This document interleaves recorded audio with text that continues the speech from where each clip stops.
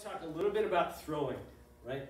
So a lot of us, we grab a hold of our partner and we start yanking and pulling, and that's fine if you're bigger and stronger than the other guy.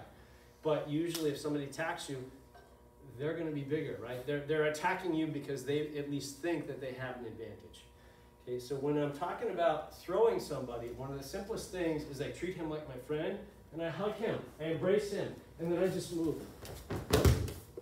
Okay, so for example, right, let's imagine that, let's start a little closer, that's more realistic than sort of this sort of thing. And he throws that punch at me, whoa, crap. Well, and now I'm very close, and I embrace him, and I turn my hips, and then I go about my business, right? I can hit him again if I want, or I can just walk away. If we're clinched up, okay, I'm just going to drive in and hug him.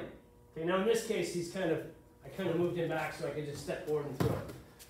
Right? But let's assume that he doesn't, just tip over that easy. I'm going to come in and hug him, right? And now I'm going to turn and throw, right? And I'm just holding on to him. I'm not adding with my hands.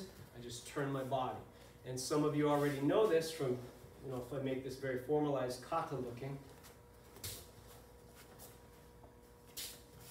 Right? We've shown this technique before, right? I just connect and turn.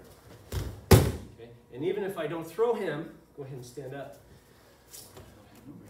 Even if I don't throw him, I have compromised his posture. Crack.